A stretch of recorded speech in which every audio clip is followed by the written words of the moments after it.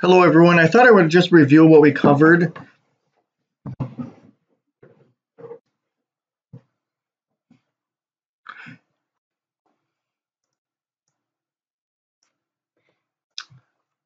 Hello everyone, I have another example of how to do an optimization model.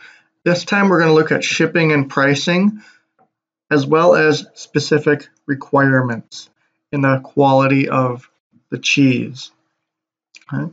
You can use this technique to view many different types of optimization models, whether it's cheese or pasta, packaging, etc.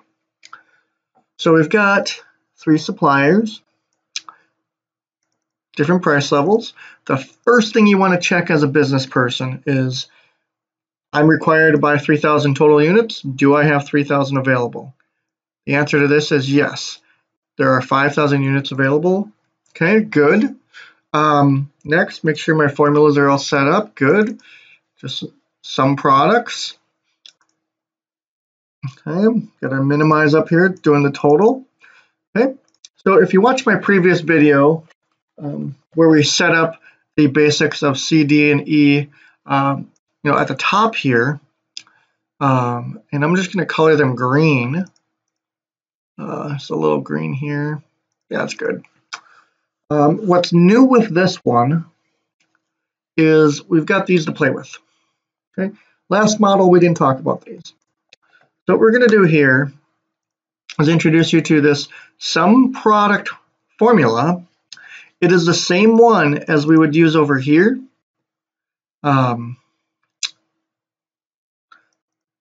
Except now we're going to use the Italian blend ratio column, the cheese column, the chemical column, the fat column, and the color column.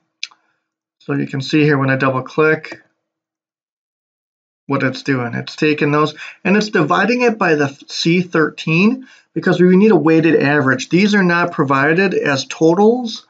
These are provided as an average or the actual value. So if we were to do a sum product against that, we're going to get an insane number, right? We could get like 6,000 as our answer. And we don't want that. We need to get down to these scores because that's what we're reporting them as. Your blend has to be on a scale of 1 to 10, not 0 to 1,000 or 0 to 10,000. So we have to divide it out and make that common denominator and neutralize that value by this time dividing it by the total required. Okay. Very important that you do the total required and not the total ordered. If you do it by the total ordered, Solver will not be happy because Solver is going to constantly crunch numbers starting from 0. And every time this changes, the value is going to change and Solver is just not going to like that. So always do the constant here, okay? So the next step is going to be Solver itself. So I'm going to take a minute and talk through that. So we've got D16 as our objective. Well, that's actually incorrect. We want to make sure that points to A2, which is minimizing the total cost. So let's look here.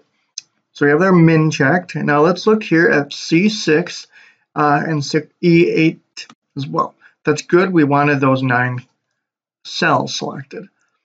Down here with C19, so now we're down to the 19, 20, 21, 22, 23 with these next few. We need to make sure that none of the numbers in C19 through E19 are greater than, or we need to make sure that they are greater than equal to 6. In other words, they can't be less than 6. Okay?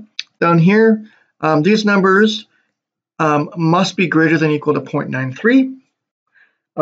Next one's less than equal to 60, less than equal to 10, and greater than equal to 3. It's very important. I guarantee you some people make mistakes when they accidentally put in the wrong symbol here. They'll put a less than equal symbol instead of the greater than equal. So 9 times out of 10, if you have this wrong, it's because you accidentally put the wrong symbol there. Okay? So when we run this model, found a solution.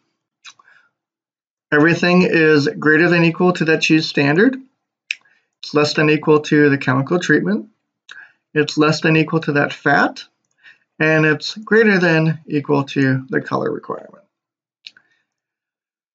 Now watch what happens if I put in an 8 here. Now before I even run the model, okay? So I'm not even running the model, I've changed it to an 8. As a business analyst, first and foremost, do we have any suppliers that have a color scale of 8 or better? No, we don't. So I don't even have to hit solver. I'm going to do it here, but I don't even have to hit solver to have solver tell me it could not find a feasible solution. Okay. So I stress this because you have to be a business person first. It's nice to code and get really good at programming and understanding numbers, but if you can't understand what the model is telling you or what your boss is asking you to do, then nothing matters. For loops, if statements, all that stuff, all the linear programming in the world will not save you and magically let you buy exactly what you need. Now, you have to be careful because solver did run, it finished, but it did not give you an optimal solution. So even though we found 1,000 units for each set, we were in violation of this one here. So if you submit this kind of work, it'll be wrong. Okay, solver ran, that's fine. You're programming, you set it up, you told it to do something, it tried its best to do it, it reported back what it could, not necessarily what it did right, but what it could, and you have to be smart enough. Don't let the artificial intelligence take over. You have to be smart enough to understand that it wasn't successful. Okay. Now, we also want to think about if we couldn't get that model to work, right, because of this high requirement, there's a couple things that we would have to do. Number one, get new suppliers, right? Go find new suppliers, source new products, travel the world, find new people to sell you cheese. Number two, buy your own farms. If it's that difficult for you to find new suppliers, go buy your own farms.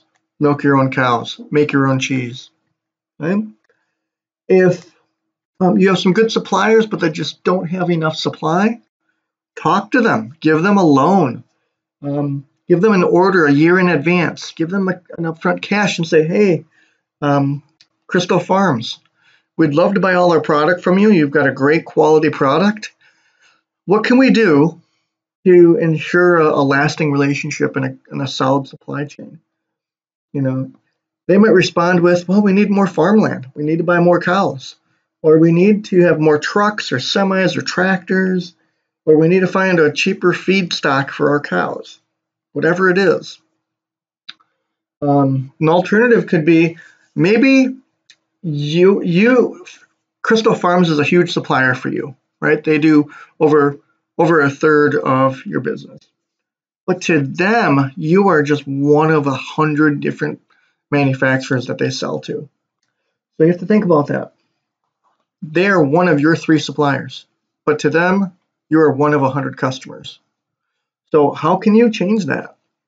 Can you go to them and partner up? Can you buy their stock? Maybe they have 8,000 units in total, and you know their color is 8, but they only tell you that they have 1,200 because other customers have gotten to it first. So you're going to want to have those conversations with suppliers. And that's really, my friends, how optimization model sets up and works out there. So stay healthy, and we'll talk to you later.